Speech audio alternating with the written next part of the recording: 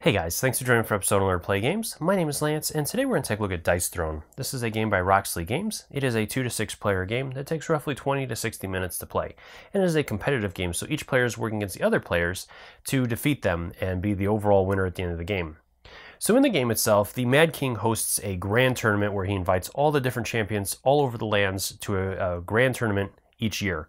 And the overall end result is if one champion is able to defeat him, they will gain the throne. And over 1,000 years, 1,000 tournaments, no one has been able to defeat the Mad King yet. So will this be the year? We'll have to find out. So each player in the game is going to choose a champion to play, and this is Season 1, but there is a Season 2 as well that introduces all kinds of new heroes, and both of them are compatible with each other, so you can use any heroes in any combinations you'd like to. So in the game itself, each player is going to get a custom set of dice, a custom deck, and their player board that they're going to be working with. And during the game, the players are going to be playing different card combinations and different cards that they have to increase and upgrade their abilities. And then they're going to roll their dice to try to trigger some of those abilities and play those cards to manipulate and change some of the results to those. And your opponents can do the same thing, trying to change the results and manipulate your dice so that you don't get those abilities off. From there, then you're trying to activate those abilities to do damage, to get status effects out there, to heal your character, all kinds of different things depending upon which character you've chosen. And at the end of the day, if you are able to reduce your opponent's health to 0, then you will win and defeat them. So my opinions on this one, I would definitely recommend checking this one out. Like I said, there's a couple of seasons to this already. They're working on Season 3, and they're going to introduce some new things with that one as well, which I'm super excited about. I can't wait to see what they're going to add. But these first 2 seasons are excellent. Both of them are very, very well done, and they play very well, like I said, no matter if you're playing a 1 versus 1 or 1 versus more than 1, or even on a team versus another team. There's all kinds of different things and interactions you can have, and they just work really well together. And even when you're playing with any game that's larger than 1 versus 1, they introduce a new phase, which is a targeting phase, which will allow you to roll it or have you roll a die, and that will be your target for your opponent. So that way then you're not always picking on one person, or that person feels like you're picking on them. You're like, hey, it's the dice that did it. That wasn't my fault. The dice told me to attack you. So you can blame them for that. So there's all kinds of different things that they introduce, but it plays very, very well and very fast. It's a very fast combat, and everything really works very well together. So I would definitely recommend checking this one out if you guys get a chance. But of course, these are just my opinions. I'd love to hear from you guys in the comments below. Let me know if this is one you've played, if you enjoy this, who your favorite character is, or who I should be checking out. I'd love to be able to check out Season 2 as well and potentially do gameplay videos for it. So let me know if you guys want to see those, or if you do, which heroes or champions would you like me to see or have go head-to-head? As I'm always up to hearing from you guys. Love to start a conversation. So if you enjoy these videos, if you like what I do, please consider that like button and subscribing to my channel, as it really does help me to continue to grow and bring these videos to you guys. And if you want to stay up to date on all my videos, also consider ringing that bell so you get notifications anytime I release new content. So let's head to the table and I'll teach you guys how to play. Each player is going to receive a custom set of 5 dice for their character. So here we have the Paladin and the Shadow Thief die. And with these dice, each die is going to list a number in the top corner and a symbol. And the number is 1 through 6, with the symbols matching up with the character, and will be used during the offense and defensive role phases. And I'll show you guys more of this later. Each player is going to receive a custom deck of 32 cards for the character they've chosen, and each character's deck is going to be broken down into 2 different kinds of cards. We have the action cards, which will be signified by the star in the top corner. Each of these cards will have a cost in combat points to activate that card, and will have a symbol in the top corner here that'll tell you when you can use that card. And there are 3 different symbols. We have the die symbol, which means you can use it during your offensive, defensive, and targeting phases. We'll have the main symbol icon, which will allow you to use it during the main phase 1 or 2. And finally, the instant symbol, which will allow you to use it anytime. Then we'll have the name of the card and its effect. Then the player will also have upgrade cards, which will allow them to upgrade their different abilities throughout the game. Each of these cards will have an up arrow in the top corner, the cost of the card, and again will tell you when you can play that card, which will be during the main phase. And again, the name of the upgrade and its effects. Now with these cards, one other thing to note is that not all heroes will have the same upgrades or be able to upgrade all of their upgrades all the way from level 2 to level 3. Some heroes will only have upgrades for level 2, and even the heroes that have upgrades level 3 may not have them for all of the different upgrades. So one other thing to point out is, for example, with this one here, we have Righteous Combat level 2. If we happen to get the Righteous Combat level 3 first, we can choose to upgrade all the way to level 3 by just paying the cost in combat points. But if we had already upgraded to level 2, then we'll simply pay the difference of the two, so we'd only need to pay 2 more combat points to upgrade to level 3 if we already have level 2 upgraded. Each player is also going to receive a character board matching the character they've chosen, and these may look different than yours if you're playing with the Dice Throne Season 2 boards, but everything on them is exactly the same. Each board is going to have a number of different abilities, which are going to be color coordinated to the 3 different types, which we have passive abilities, which are going to have the purple background, and will tell you when they activate, but they're always going to be active. Then we have the offensive abilities, which will have a blue background to them, and these will be used during the offensive phase when you roll dice, and they're going to correspond to the symbols on the dice or the numbers on the dice with them. So for example, with Retaliate here, it'll list the name of that action, the number of dice that you need to activate it, and the symbols that are on it, and then if you use that activation, what you're going to receive for it. So for example, with our roll here, we have the 3 helmets and the praying hands. And it does not matter on the numbers. It could be all 4s, it could be all 3s, as those are the 2 sides that have the helmets. With the small straights, again, it does not matter on the symbols underneath, just the numbers. So you would need the numbers to correspond to meet the small or large straight to activate this ability.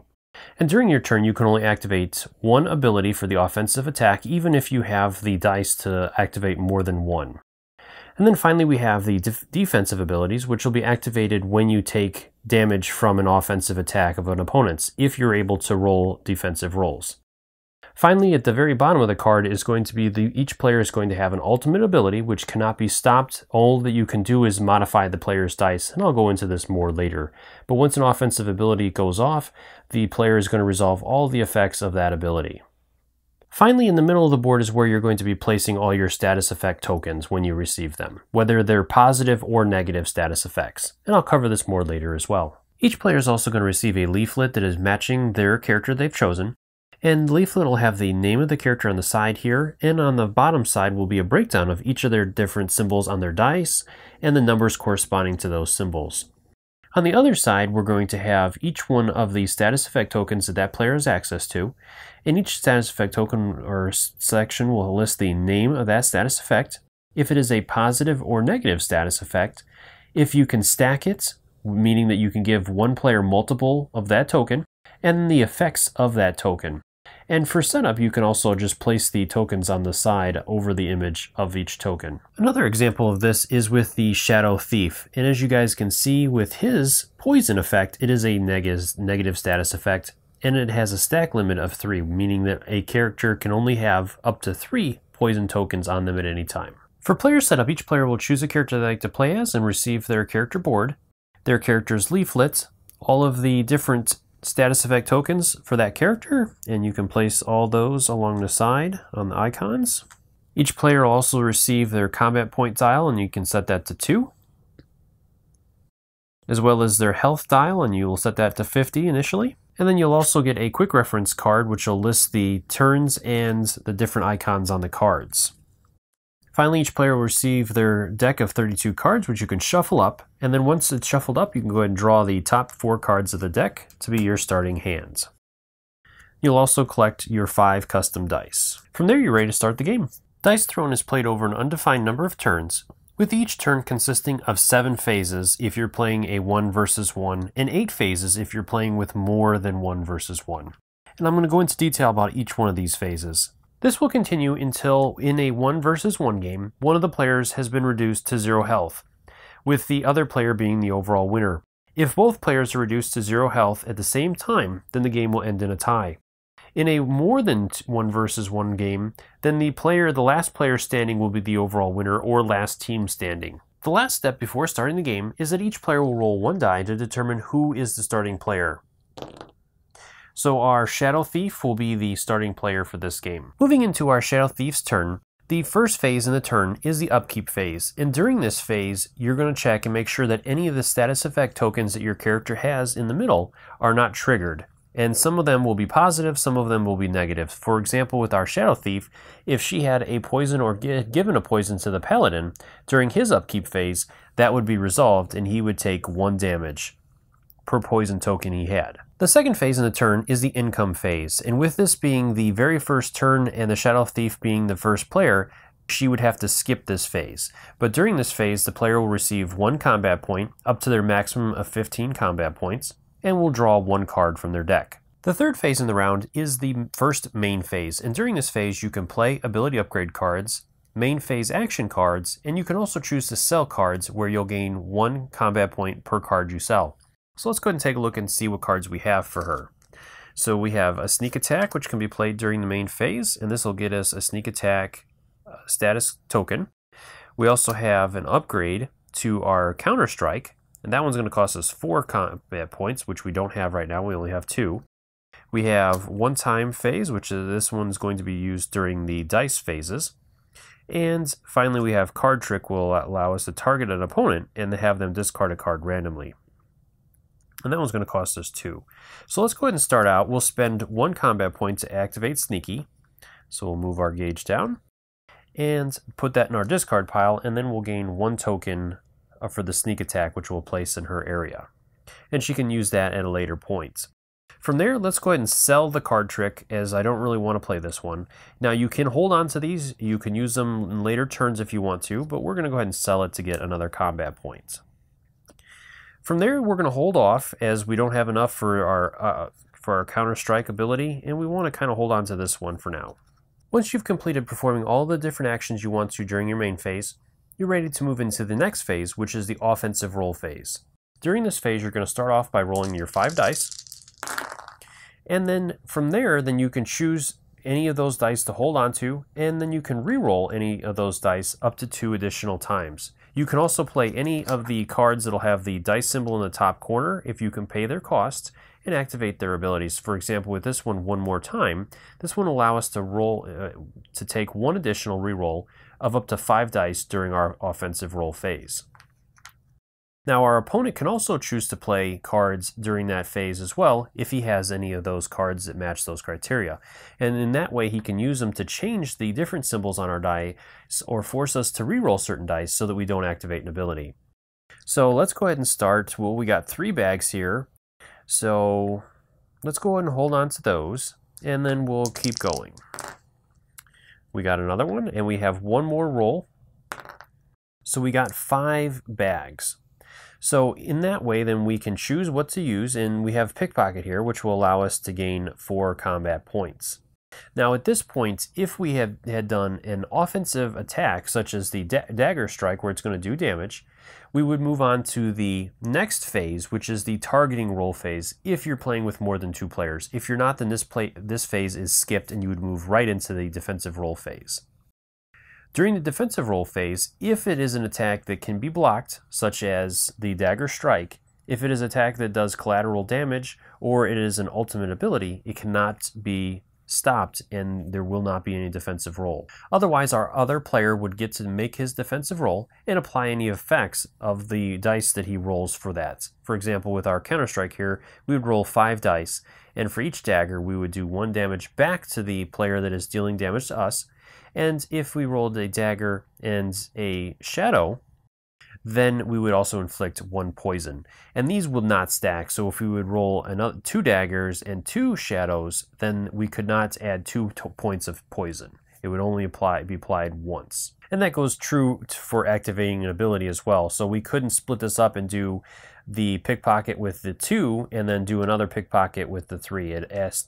We can only activate each ability 1 time and only once, no matter how many different abilities we could potentially activate. So from there, we're going to go ahead and resolve this, and we'll gain 4 combat points. And if a shadow was rolled, you could take some or all from your opponent, but we did not roll a shadow, so we're just going to gain those points, so she moves up to 6. The 7th phase in a round is another main phase, and this is identical to the first one, where you're going to be able to play ability upgrade cards again, any main phase action cards, and you can also choose to sell cards again for combat points. So with our player, we did pick up those 4 combat points, so let's go ahead and buy this upgrade now. So we're going to go ahead and spend those 4, so we'll move back down to 2. And then we'll get to place this right on top of the other one. So now this is our ability. We don't have any other cards that we want to sell or play, so that'll be the end of our main phase 2. And the final phase of the player's turn is the discard phase. At the end of this phase, you must have 6 or fewer cards in your hands. If you have more, then you must sell them before the end of your turn. Once you're all done and you meet those criteria, then we're ready to move on to the next player's turn to take their turn. So moving over to our Paladin player, let's go ahead and go through one more turn. So first off, we're going to go ahead and start with the upkeep phase, and he does not have any status effects tokens to worry about at this point. So then we move on to the income. So he is going to gain 1 combat point, and we'll get to draw another card. From there, we're going to move into his first main phase, so he'll go through his cards and choose if he wants to play any. So he's going to go ahead and play his Holy Light upgrade card. So we'll go ahead and place that there and spend 2 combat points to do so. Now he has some other cards, but he doesn't really have any more combat points to spend for these at the moment. So let's go ahead and just hold on to these. And we'll move into his next phase, which is the offensive roll phase. All right, so we got, ooh man, we got 3 6s, so that's really good. So let's go ahead and try for some more. No luck there. And we got another one. Wow. All right, so we got 4 6s, which will allow us to initiate this righteous prayer. We're going to deal 8 damage, and then we're going to gain a crit and 2 CP. So first off, before we go ahead and resolve this, the other player will have that opportunity to play any cards if they want to try to get us to reroll or to change symbols on these dice so we can't activate this ability. And likewise, if we want to play any cards, we also could. For example, if we had a card that would be able to change one of these dice to a 6, that would be fantastic. Play our ultimate ability. But we don't, and our player over there does not have anything else that they would like to play either. So then we're going to resolve this. We will do 8 damage to that player, and then so they're going to make their defensive roll. So with our Shadow Thief, she's going to have to choose which one of her defensive abilities that she wants to trigger. So we're going to go ahead and do the Counter Strike 2, and we'll get to roll all 5 of our dice 1 time. So with that, she's going to be looking for daggers and shadows. So she got 1 dagger, so she's going to do 2 damage per dagger she rolled. And if she rolled a dagger and a shadow, she's also going to do poison. So she'll give 1 poison token to our Paladin, and then she's going to do 2 damage to him as well. So he'll reduce his by 2. And then he is going to do 8 damage to her. So she's down to 42. Now he's also going to gain a crit for that, so he'll get 1 crit token, and he's going to gain 2 combat points. From there, then he's going to move into his second main phase. So again, if he wanted to, he could play any cards. So he is going to go ahead and activate this one to upgrade as well. So that's going to cost him 3, and then he'll place that one there. He is out of combat points, so that is all he can do, and he does not have more than 6 cards in hands, so his turn is over, and we would move back over to our Shadow Thief to take the next turn. This is going to continue going back and forth between the players until one player's health is reduced to 0. In that situation, the other player is going to be the winner, and like I said, it is possible for the players to be able to deal enough offensive damage and defensive damage to kill each other at the same time, in which case the game will end in a tie. Well, I hope you guys found that video helpful. As always, if you have any questions or comments, please leave those in the comment section below, or swing by my Facebook and Twitter accounts. Let me know what you guys are playing or doing over there. I'd love to start a conversation with you guys there or in the comments below. And as always, thank you so much for taking the time to watch my videos and leave me feedback on them. I do really appreciate it, and I do try to take into account everything you guys say to make the best possible videos. And if you like these videos, if you enjoy what I do, please consider hitting that like button, subscribing to my channel, as it really does help me to continue to grow and be able to bring these games to you guys. So until next time, I'll see you guys later.